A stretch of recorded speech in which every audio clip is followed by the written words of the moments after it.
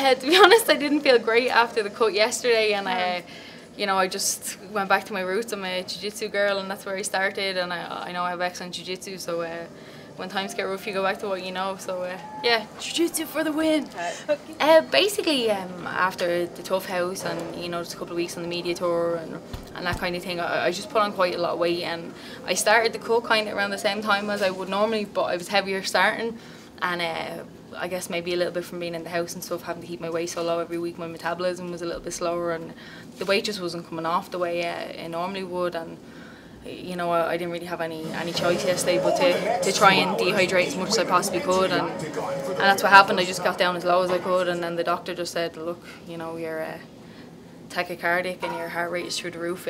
You know, you're dry, you're not cutting anymore, that's it, you're done. So I got down to 118, and obviously the limit is 116, but because it's within 2 pounds, then you have the choice for to give the other team, you know, like a percentage of your purse and keep the fight going. So they agreed with that, and then the fight just went ahead, and you know, I was still suffering today because of it, and I probably will be suffering for a few days more. I don't think you recover from cutting 8 pounds out of a little body, but yeah, so that's basically and that's kind of what I felt in there. So like I said, I'm good at jiu-jitsu, so I just done my jiu-jitsu.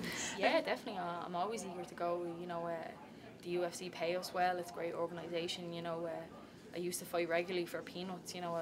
I fought on another well-known show where it came to the end of the show and I owed them money because I had to pay for my visa out of my purse. So, you know, I'm definitely happy to fight here if the UFC want me back, you know. Boston, whatever, you know, there's a lot of Irish people on that card. If they got me somebody for that, I wouldn't mind at all, you know. I'd be straight back in there, or, you know, there's a February London card, I could do that. I could do them all, feck it, you know.